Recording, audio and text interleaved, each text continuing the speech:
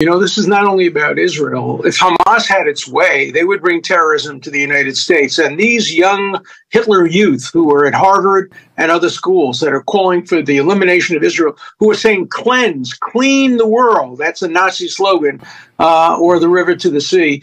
These Hitler youth would actually join terrorist groups against American schools, American stores, American synagogues.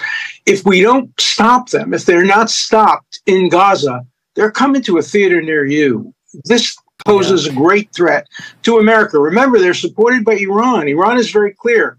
America is the big devil. Israel's the small devil. The reason most of these people hate Israel is because Israel has a close connection to the United States. And if you scratch them just a little bit, they're anti-American, they're anti-Judeo-Christian tradition, they're anti-civilization, and this is a simple issue. It's good versus evil, and Hamas is evil, and Israel tries its best to prevent civilian casualties.